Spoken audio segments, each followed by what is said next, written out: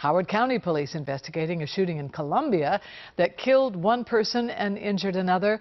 It was approximately 9:25 last night when officers responded to the 7600 block of Wood Park Lane. There they found two victims in the open stairwell of an apartment building. Both had been shot. They were transported to the University of Maryland Shock Trauma Center. 18-year-old Jeremiah Isaiah Darden of Columbia was pronounced dead overnight. Now, the second victim, a 20-year-old man, also from Columbia, was treated and he was released. Investigators have not identified a suspect, but they do say they believe the shots were fired from a vehicle.